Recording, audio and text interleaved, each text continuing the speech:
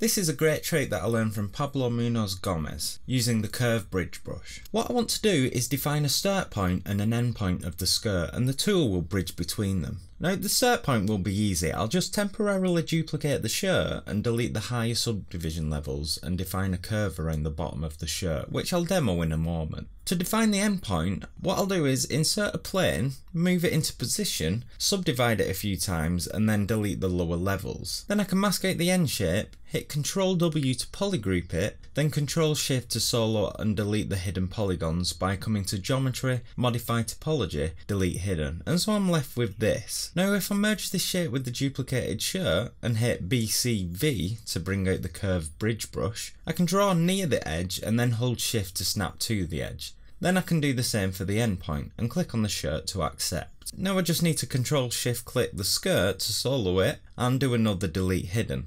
I can now remesh the skirt for further refinement. Yeah, that's right, I ran over time.